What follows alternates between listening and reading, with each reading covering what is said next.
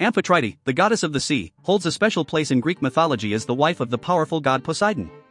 She is also known as one of the 50, or 100, daughters, the Nereids, of Nereus and Doris, the daughter of Oceanus.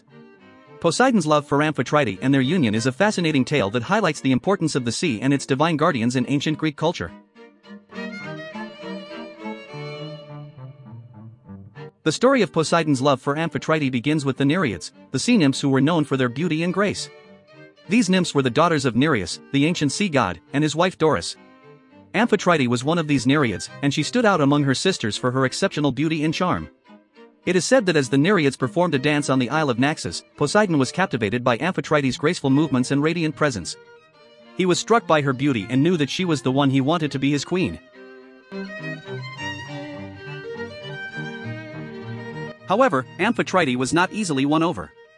She was initially hesitant to accept Poseidon's proposal, as she was content with her life as a sea nymph and was wary of becoming the wife of a powerful god. But Poseidon was determined to win her heart, and he sought the help of the crafty dolphin Delphinus. Delphinus was a loyal companion of Poseidon, and he was tasked with persuading Amphitrite to accept Poseidon's love. Delphinus succeeded in convincing Amphitrite to marry Poseidon, and she eventually agreed to become his queen.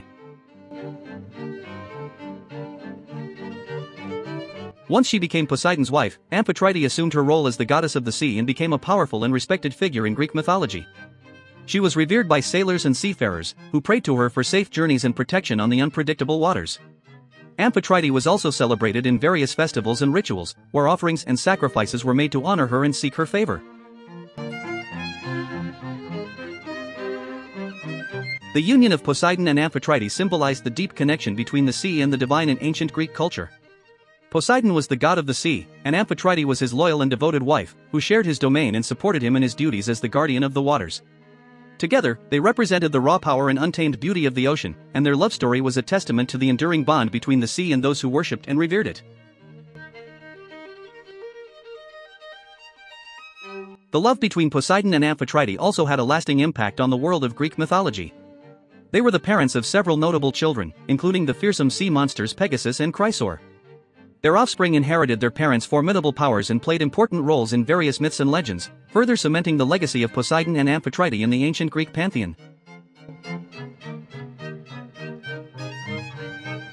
In conclusion, the love story of Poseidon and Amphitrite is a captivating and enduring tale that reflects the profound significance of the sea in ancient Greek culture.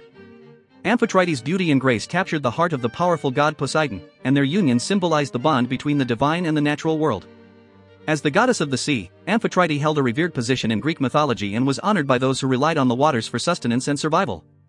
The love between Poseidon and Amphitrite continues to be celebrated in myth and legend, and their legacy lives on as a testament to the enduring power and beauty of the sea.